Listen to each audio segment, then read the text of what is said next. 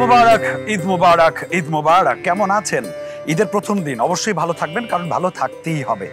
ঈদের এই আনন্দ মুহূর্তে পৃথিবীর যে প্রান্তেই আপনারা আরটিভির পর্দায় দেখছেন আমাদের এই ঈদ আয়োজন, প্রত্যেককে জানাচ্ছি মন থেকে ঈদের অনেক অনেক শুভেচ্ছা আর আকাশ সমান ভালোবাসা। দর্শক বন্ধুরা, ঈদ উপলক্ষে আপনাদের সবার প্রিয় এবং বাংলাদেশের অন্যতম সবচেয়ে জনপ্রিয় টিভি চ্যানেল আরটিভি সাজিয়েছে নানান রঙের, নানান বর্ণের, হরেক রকমের অনুষ্ঠান, নাটক, সিনেমা, শো।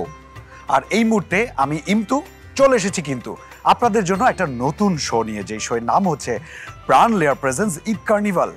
ঈদের এই উৎসবটাকে রাঙাতে আমাদের সঙ্গে থাকবেন আজকে একজন আমন্ত্রিত অতিথি, খুবই আকাঙ্ক্ষিত, এবং তার সঙ্গে আমরা এই ঈদের আনন্দটুকু ভাগ করার সর্বোচ্চ চেষ্টা করব। আর আপনাদের মনে যে প্রশ্নগুলো জাগ্রত হবে, আপনাদের রিপ্রেজেন্টেটিভ হিসাবে আমি সেই প্রশ্নগুলো তাকে করে আপনাদের কাছে উত্তরগুলো পৌঁছে দেওয়ার চেষ্টা করব। কথা বাড়াতে চাই না, চলুন শুরু করি। And please welcome very talented, আমাদের ইন্ডাস্ট্রির নতুন ক্রাশ, হাজার হাজার ছেলের ঘুম নষ্টকারী, very beautiful, very talented, please welcome Sadia Ayman.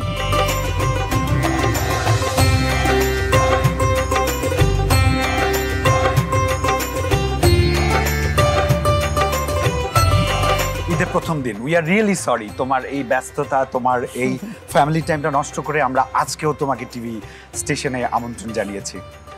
ঈদের দিনে তো আসলে কাজ থাকে না, সো এটা আমার বলা যায় ফ্যামিলির মতোই, ফ্যামিলিকে সময় দিতে এসেছি। That's so sweet. এখন বুঝতে পারছেন দর্শক কেন এত পছন্দ করে আমাদের সাদিয়া আয়মানকে। আচ্ছা সাদিয়া, আমি প্রথম প্রশ্ন করতে চাই, তোমার কাছে ঈদ মানে কি?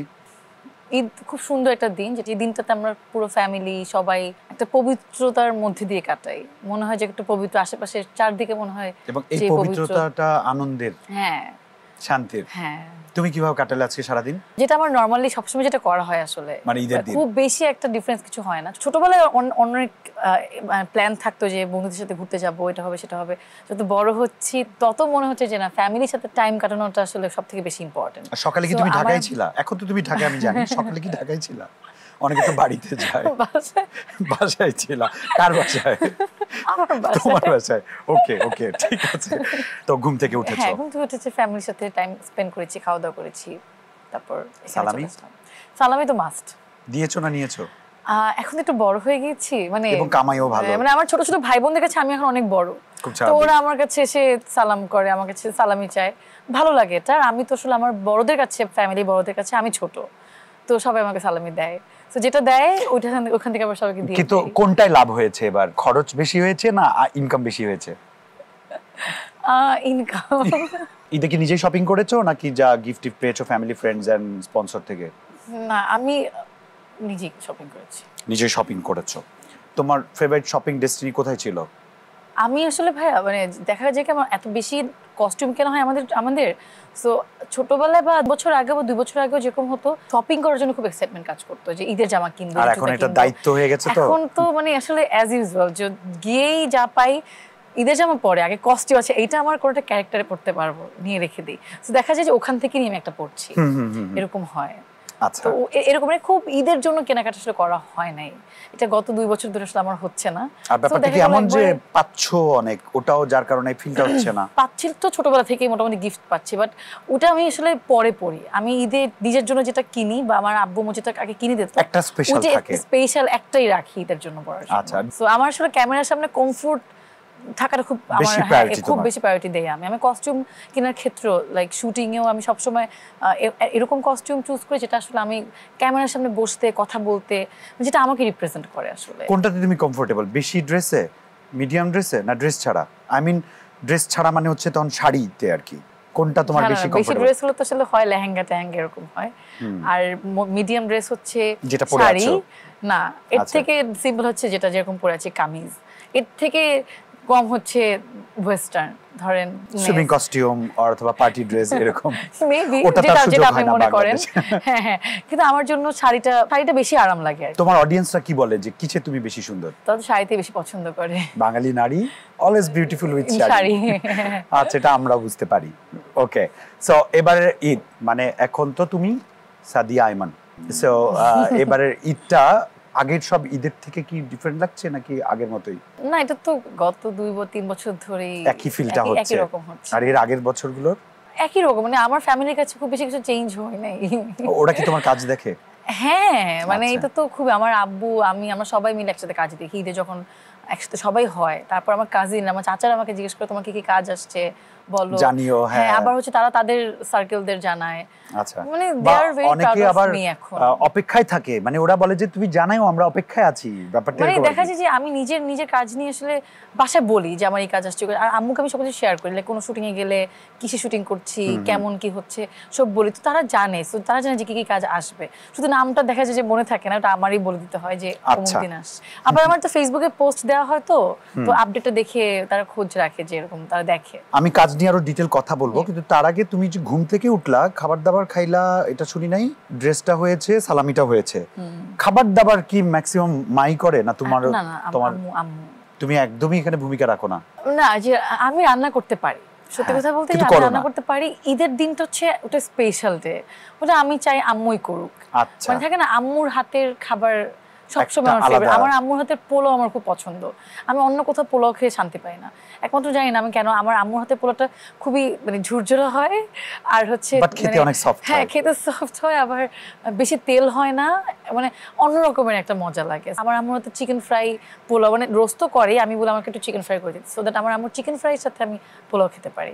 ছোটবেলায় মজার ঘটনা একটা আছে, যেটা হচ্ছে আমি ছোটবেলায় লিপস্টিক দিয়ে সারাদিন খেতাম না, লিপস্টিক চলে যাবে দেখে আমি একদম রাতের বেলা ঘুমানোর আগে হয়তো একটু খেয়ে আমি। সো ঈদের দিন তুমি তো করো না, তুমি বলেছো ঈদের দিনটা স্পেশাল, তার মানে তুমি একটা স্পেশাল আইটেম পারো না বানাইতে।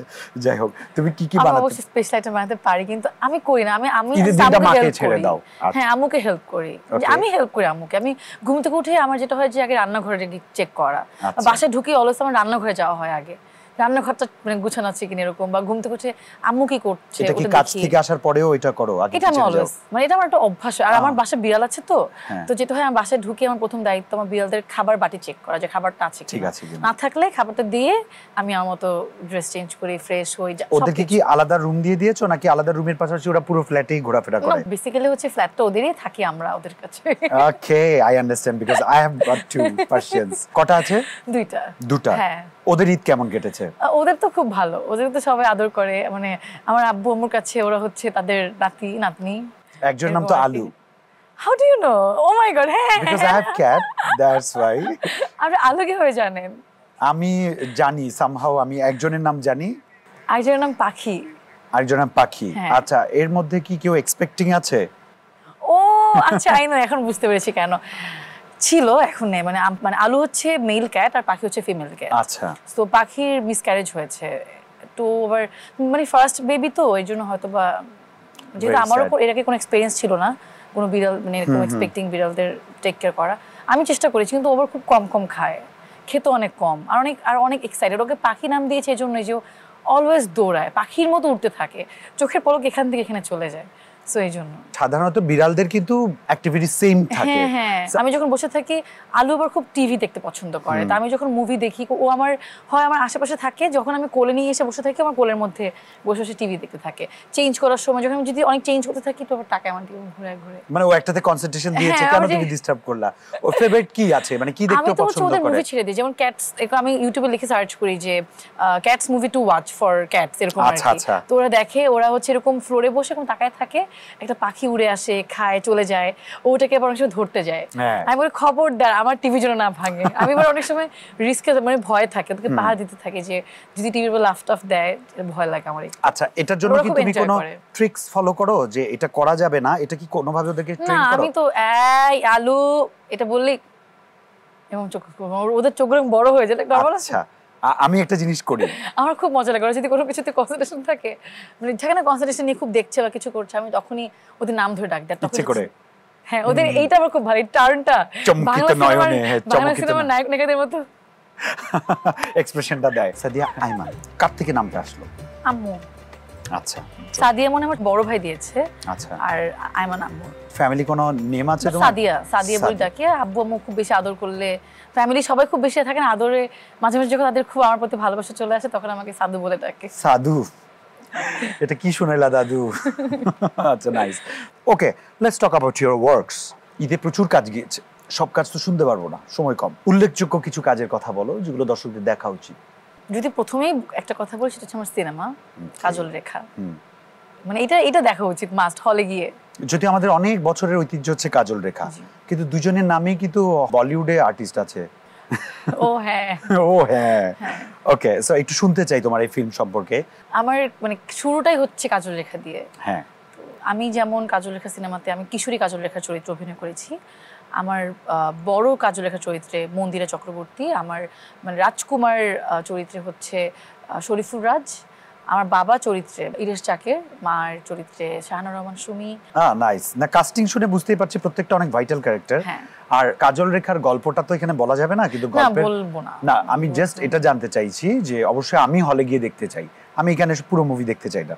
তো গল্পের প্রেক্ষাপটটা কি ঐতিহাসিক কাজল রেখা নাকি ওটার প্রেক্ষাপটে আমরা নতুন কিছু দেখতে পাবো? মানে ওই কাজল রেখার তো আসলে ভিজুয়ালি কখনো কিছু দেখানো হয়নি, যেহেতু ওইটা একটা ময়মনসিংহের গীতিকা ছিল, গল্প আকারে ছিল না, কিন্তু একটা কবিতা আকারে গানে আকারে ছিল। হ্যাঁ গানে আকারে ছিল। ওইখান থেকে আসলে জিনিসটাকে সিনেমার আকারে সেলিম ভাই দেখানোর চেষ্টা করেছে। অবশ্যই সেটা 400 বছর পুরনোরই লুক, কস্টিউম, আচ্ছা প্রেক্ষাপটটা রাখা হয় একদম ওরকম, একদম মানে নতুন জেনারেশনের কোনো কিছু দেওয়া হয়নি এটার মধ্যে। এটাই আমি বলবো এই একটা রিজন যেটাতে আমাদের আসলে সবার হলে যেয়ে দেখা উচিত, কারণ একদম পুরনো জিনিস আমরা চোখের সামনে দেখতে পারবো কিভাবে আমরা কস্টিউমটা ক্যারি করেছি, গহনা, তারপরে আমাদের ঘর বাড়ি, আমাদের প্রত্যেকটা প্রপস কিন্তু বানানো। ইভেন আমাদের যে ওই টাইমে তো আসলে মসলিন শাড়ি পরতো, যেগুলো খুব এক্সপেন্সিভ, একটা আংটির মধ্যে থেকে চলে যেত শাড়িগুলো, ওই শাড়িগুলো বানানো হয়েছে তাঁতিদের দিয়ে। আচ্ছা বলা যায় যে ওটা দেখলে আসলে একটা থাকে না আমাদের দেশে একটা ঐতিহ্য। So it's been a journey একটা, অবশ্যই। সো একটা এক্সাইটমেন্ট তো কাজ করছে। হ্যাঁ অনেক অনেক। আর আমার তো এক্সাইটমেন্ট কাজ করছে যে থাকে না নিজেকে আসলে বড় পর্দায় দেখাটা আসলে অন্যরকম একটা ফিলিংস। হয়তো বা অ্যাক্টিং এ কিছু জিনিসে থাকবে যে খুব ভুল হওয়ার চান্স নাই, কারণ সিনেমা তো ভুল অ্যাকসেপ্ট করতো না, কিন্তু যেটা করেছে মানে আমি আমার যে ওই 2 বছর আগের যে অ্যাক্টিংটা থাকে না, একটা পুরনো একটা সময় ফিরে যেতে পারবো আশা করছি। Okay I wish you all the very best. দেখবেন আসলে আমি দর্শকদেরও বলছি প্লিজ আমার সিনেমাটা কাজল রেখা হলে গিয়ে সবাই মিলে দেখবেন। এটাই ঠিক আছে, হলে গিয়ে দেখবেন, হলে সবাই মিলে এক হলে দেখবেন, পরে আরেক হলে দেখবেন যে ওই হলে দেখতে কেমন লাগে, হলে দেখবেন। হ্যাঁ প্রত্যেকটা হলের সাউন্ড কোয়ালিটি, এনভায়রনমেন্ট, এগুলো যে এক্সপেরিয়েন্স নেবেন, হ্যাঁ সবকিছু দরকার। Okay so apart from your কাজল রেখা আর ঈদের তো ঈদের তো নাটক, সো আর নাটক কইরো না, এখন বলো নাটকগুলোর কয়েকটা নাম বলো। একটা নাম হচ্ছে তখন যখন, এটা ট্রায়াঙ্গেল একটা গল্প, এটা দেখা উচিত, খুব ইন্টারেস্টিং প্রজেক্ট এন্ড আমার খুব ফেভারিট। আচ্ছা আমি জানি না কতটুকু করতে পেরেছি, অবশ্যই দর্শক লুফে নিবে। সো দর্শক আপনারা মোটামুটি জেনে গেছেন, আর যারা diehard fan of our Sadia Ayman তারা তো জানেন আসলে ওর কখন কি যাবে, এটা ও জানে না যেগুলো আপনারা জানেন। সো সবকটাই দেখো। ও মনে পড়ছে আমার আরেকটা কাজ তসিবের সাথে সুখনীর, এটাও সুন্দর। হ্যাঁ একটা ফ্যামিলি ড্রামা। হ্যাঁ মানুষ আমরা, হ্যাঁ গল্পটা নাম হচ্ছে, ওটা টপ ট্র্যাকের গল্প। রেহানা নামে একটা গল্প যাবে, ওকে লেগুনা প্রেম নামে একটা গল্প যাবে। আচ্ছা আরো আছে, একটু পর মনে আসবে। রেহানা কি এই নাটকে গান গায়? না ওকে রিয়ানার মতো গান গায় না। ঈদে ঘোরাঘুরি হয় না? বাসায় মানে আমার আত্মীয়দের বাসায়, আমার বাসা থেকে দাদার বাসা যাই, দাদার বাসায় সব পুরো ফ্যামিলি গ্যাদারিংস হয়, সেখান থেকে দেখা গেল একটা ফুপির বাসা চলে যায়, একটা ফুপির বাসা চলে যায়, এরকম আর কি। ফ্রেন্ডসদের সাথে ঈদের দিনটা না, ঈদের সেকেন্ড দিন থেকে একটু দেখা সাক্ষাৎ হয়। ইউজুয়ালি তো ঢাকায় মনে কম ঈদ করা হয়, ইউজুয়ালি কোথায় ঈদ করো? বরিশাল। কি কও বরিশাল কমবে? আমার বাসা একদম মেইন সদরে। হ্যাঁ সো ওখানেই তো রিলেটিভস বেশি থাকা। হ্যাঁ ওখানে আমার জন্ম, আমার বাবা দাদা মানে বাবা চাচা সবার জন্ম। আচ্ছা সো একদম পুরো ফার্স্ট ব্লাড সিনিয়র ব্লাড সবগুলো এরকম এক্স্যাক্টলি সবাই ওখানে। বরিশালে যে তোমার এতগুলান এই যে আত্মীয় স্বজন আছে, তো তোমার ফেভারিট কেউ আছে? হেইয়া তোমার বরিশালে বলতে হইবে। কিভাবে বলবো? কাজিন আছে? কাজিন আছে তো হেইয়াই বলো না। মোর বরিশালে হয় না মুই জানি, হেইয়াই বলতে হইবে কও। আমার ভাই বোন আছে কতগুলা, ওগুলো ভালো লাগে, এই ওগুলোকে ঘুরে ফিরে না থাকলে ভালো লাগে না, ঈদ মনে হয় না। হেইয়াই ওকে অ্যাপার্ট ফ্রম দ্য জোকস, এবার চলো কি বলবো তোমাকে, কি বলা যায়, প্রেম কেউ আছে স্পেশাল কেউ? না। ওকে সো কেমন ছেলে চাও আসলে বয়ফ্রেন্ড হিসেবে? বয়ফ্রেন্ড চাই না আসলে, বয়ফ্রেন্ড লাগবে না। বয়ফ্রেন্ড দিয়ে কি হবে? একটা মানুষ যে মানুষের সাথে জীবনে সারা জীবন কাটাবো, দ্যাট ইজ পার্টনার। হ্যাঁ যদি বলি যে আমি আমার পার্টনার কেমন চাই বা আমি আমার হাজবেন্ড হিসেবে মানুষ কেমন চাই, প্রথমত তাকে অনেক সৎ হতে হবে, মানে তার ফ্যামিলিতে সে সৎ ছেলে হতে হবে না, মানুষ হিসেবে সে অনেস্ট। ওকে মানুষ হিসেবে সে তার অনেস্টি আসলে থাকতে হবে। একটা সৎ মানুষ আসলে সে তার কাজের জায়গা তো সৎ, তার পার্টনারের সাথে সৎ, মানে সে আসলে ভালো মানুষ। আর হচ্ছে ক্রিয়েটিভ মানুষ, একটু ক্রিয়েটিভ হতে হবে, well spoken, different than others, soft minded. হ্যাঁ একটু আমি একটু বাট এটা তো আসলে দরকারি, কারণ আমি একটু সবে কেয়ারিং আন্ডারস্ট্যান্ডিং তো থাকেই। আসলে আমি আসলে আমার সাথে যেটা ম্যাচ করবে, আমি একটু মানে অনেক তো আচ্ছা আমি দুটো ইস্যু বলি তোমাকে ইজি করে দিই। ইমোশনাল এক, দ্বিতীয়ত হচ্ছে আমি অনেক আর কি লাউড, মানে খুব কথা বলি, খুবই করেছে আমার সাথে ওই ভাইবটা ম্যাচ করে। তুমি হ্যাপেনিং সো একটা তোমার পার্টনারকে সবার আগে তোমার বেস্ট ফ্রেন্ড হতে হবে তাহলে। হ্যাঁ খুব ইম্পর্টেন্ট আসলে, খুব ইম্পর্টেন্ট। আল্লাহ জানে কি আছে। আচ্ছা আল্লাহর সাথে হিল্লাও লাগে, একটু নিজেকেও ট্রাই করতে হয়। সেকেন্ড অফ অল আমাদের ইন্ডাস্ট্রিতে আমরা দেখেছি নায়িকারা দুটো কাজ করে, হয় তার কলিগকে বিয়ে করে কয়েকদিন পর ডিভোর্স দিয়ে দেয়, অথবা একটা বড় বুড়ো ব্যবসায়ীকে দেখে বিয়ে করে মিডিয়া ছেড়ে দেয়। তোমার এই দুটো অপশনের মধ্যে তুমি কি কোনো অপশন নিতে চাও, না এটা বাইরে কোনো অপশন আছে তোমার? যেটা আসলে কপালে আছে আমি জানি না। আমি তো আমার মানে বলা যায় না আমার সাথে কি হয়, বাট আমি তো সজ্ঞানে থাকলে আমি কখনোই চাবো না যে মানে ব্রেকআপ হোক বা কিছু একটা। না না আমি অবশ্যই চাবো না যে আমি এমন কাউকে বিয়ে করি যে আমার থেকে অনেক বড় কিন্তু অনেক টাকা পয়সার মালিক। টাকা পয়সা দিয়ে আমি কি করবো? টাকা পয়সা তো আমিও তো টাকা পয়সা ইনকাম করতে পারবো, রাইট? কিন্তু আমার তো একটা মানুষ লাগবে যে আসলে আর কি যেগুলো বললাম করে তোমাকে সময় দিবে। হ্যাঁ হ্যাঁ, মানে সময়ও না, মানে একটা মানুষ যে আসলে বুঝবে যে ভালো এরকমের। খুব বেশি টাকা পয়সা থাকতে হবে এমন কিছু কিন্তু না, আমার মানে টাকার দিকে কোনো নাই। সো ওই সেকেন্ড অপশন আগেই বাদ। আর কলিগ বিয়ে করে দেখেন, এখন যারাই বিয়ে করছে তার কেউ তো আসলে ওই মাইন্ডসেট নিয়ে কখনোই তাদের জীবন শুরু করে নাই যে কলিগ বিয়ে করছি ডিভোর্স হবে। সো আল্লাহ না করুক, যদি আমার কপালে যদি কখনো কোনো কলিগ আল্লাহ লিখে রাখে যে কাজ করছে, আমি তো কখনোই যাবো না, আমি তো কখনোই চাবো না যে ডিভোর্স হোক। আল্লাহ মাফ করুক, আমার আম্মু শুনলে খুব রাগ করবে যে তুমি কেন এগুলো নিয়ে আম্মু দেখছে। হ্যাঁ তো এটা যদি যেখানে হোক মানে বিয়ে হোক, এর জন্য ভালো থাকি, ঠিকঠাক থাকি, আর কাজ করতে চাই, মিডিয়া ছেড়ে দিতে চাই না, কাজ করতে চাই। So you love to work in this industry? অবশ্যই। মানে কোনটা ভালো লাগে, কাজটা বেশি ভালো লাগে না দর্শকের ভালোবাসাটা বেশি ভালো লাগে? ভালো কাজ হলে দর্শক ভালোবাসে। সো দুটো আঙ্গাঙ্গি ভাবে জড়িত। দুটো কিন্তু খুবই কানেক্টেড। সো আমি দেখেছি যে আমার কাজ যখন মানে কোনো ভালো কোনো প্রজেক্টে যদি কোনো ভালো অ্যাক্টিং করি, হ্যাঁ নিজের কাছে যেমন ভালো লাগে, দর্শকদের মানে প্রশংসা এত বেশি পায়, তখন ওটা আরো ভালো লাগে, মানে একটা ইন্সপিরেশন হিসেবে কাজ করে যে আরো ভালো করব। তো ওই জায়গা থেকে বলবো যে দুইটা শুধু খুবই কানেক্টেড। সো নিজের কাজও ভালো লাগে, দর্শকদের ভালোবাসা পেতে তো ভালোই লাগে। আচ্ছা আই উইশ যে আজকে এই মুহূর্তে টেলিভিশন স্ক্রিনে অথবা তার কোনো ডিভাইসের সামনে যারা এই মুহূর্তে আমাদের সাদিয়া আয়মানকে দেখছেন, তাদের মধ্যেই হয়তো লুকিয়ে আছে সেই কাঙ্ক্ষিত জামাই অথবা পার্টনার হোয়াটএভার। ঠিক আছে, মজা লাগবে না বাসর ঘরে যদি বলে? আমি তো এরকম একটা ইন্টারভিউ দেখেছিলাম, মজাই লাগবে আসলে, খারাপ লাগবে না। এমনি লাইফে কখনো প্রেম করা হয়েছে? তা তো হয়েছি না বললে তো জিনিসটা ভুল সবাই করে, এটা হতে পারে। তো ব্যাপারটা কি তুমি প্রেম করেছিলে নাকি প্রেম হয়ে গেছিল? মানে অনেক সময় দেখা যায় তুমি জানোই না যে ওর প্রতি তোমার যে একটা অ্যাফেকশন তৈরি হয়েছে বা তোমাদের রিলেশনটা অনেক দূর এগিয়ে গেছে, কিন্তু কেউ জানো না, কখনো আই লাভ ইউ বলে নাই, কখনো অফিশিয়ালি প্রপোজ করা হয়নি, কিন্তু রিলেশনটা গ্রো করেছে। এটা কিন্তু হয়, তোমার হয় নাই? বুঝা ফেলাইছি। না না না না এরকম হয়েছে হয়েছে পরে বুঝতে পেরেছি, আর তারপরে বাট ওটা ওয়ার্ক করে নাই আসলে, ওয়ার্ক করে নাই। এটা কি জানানোর পরে আগায় নাই? পরেও হচ্ছে না না জানাজানি হয়েছে, এরপরে দুজন ঠিকই ছিল, বাট ওয়ার্ক করে না, থাকে না একটা জিনিস। ওকে ফাইন, ঠিক আছে। এটা ধরো তোমাকে যারা ফলো করে, অনেক মেয়েরাও তো তোমাকে ফলো করে, ওদের লাইফেও কিন্তু এটা অ্যাপ্লিকেবল। এই জন্য জানা দরকার তোমার এক্সপিরিয়েন্স থেকে, যখন তোমার মনে হয়েছে ওয়ার্ক করে নাই, কোন কোন পয়েন্টগুলো তোমার মনে হয়েছে যে না আসলে এই জিনিসগুলোর কারণে হয় নাই? হতে পারে এটা আমার নিজের ব্যর্থতা। ফার্স্ট অফ অল রেসপেক্ট, যেটা খুব জরুরি, খুবই জরুরি। সেকেন্ড অফ অল আন্ডারস্ট্যান্ডিং, এই দুটো খুব ইম্পর্টেন্ট। তারপরে বাকিটা আসলে ওটা এমনিতে অ্যাডজাস্ট করে নেওয়া যায়। সো রেসপেক্টটা খুব ইম্পর্টেন্ট। ধরো একটা রিলেশনে বয়ফ্রেন্ড অথবা গার্লফ্রেন্ড তার পার্টনারের জন্য যে সন্দেহবাতিকতাটা কাজ করে এবং রীতিমতো সে বয়ফ্রেন্ড বা গার্লফ্রেন্ড থেকে গোয়েন্দা প্রধান হয়ে যায়, যে কই গেছিলি, টেক্সট ধরস নাই কেন, ওয়েটিং কেন, এটা হচ্ছে কন্ট্রোল না, ওখান থেকে এটা হারানোর ভয় থেকে হয়, কন্ট্রোল ব্যাপারটা চলে আসে। কিন্তু কখনো কি তোমার মনে হয়েছে যে এটা এই রিলেশন ব্রেকআপের বড় কারণ হয়ে দাঁড়ায়? এটা কখন হয়, যখন ওই মানুষটা মানে আমি সন্দেহ করার মতো কিছু করবে, এইখান থেকে তো সেটা জিনিসটা মানে শুরু হয়, তারপরে জিনিসটা নষ্ট হয়ে যায়, টক্সিক হতে হতে একটা টাইমে যে না দা ইন্ড এরকম ব্যাপারটা। আর পরের রিলেশনগুলো না, আমি জীবনে খুব কম রিলেশনশিপে ছিলাম। কত? 10-12টা? একটু কম, 2টা। আচ্ছা দুটো কমালাম 10টা সিরিয়াস। আচ্ছা আমি দুইটাই খুব প্রেম করেছি, দুইটাই সিরিয়াস ছিল। মানে যেটা হচ্ছে আমি আসলে মানে তুমি দুটো প্রেম করছো দুটোই সিরিয়াস? জীবনের প্রথম যেই প্রেমটা ওটা তো আসলে খুব সিরিয়াস থাকে যে বিয়ে করবো, কোন ক্লাসে পড়তা? ফার্স্ট ইয়ারের লাস্টের দিকে, সেকেন্ড ইয়ার থেকে শুরু বেসিক্যালি বলা যায়। এরপরটা হচ্ছে ইউনিভার্সিটিতে। এজ সেম ছিল? আচ্ছা আর বলবো না, থাক। ওকে ওকে, না না দরকার নাই। ওকে, একটা এজ সেম, একটা একটু বড়। আচ্ছা ওকে।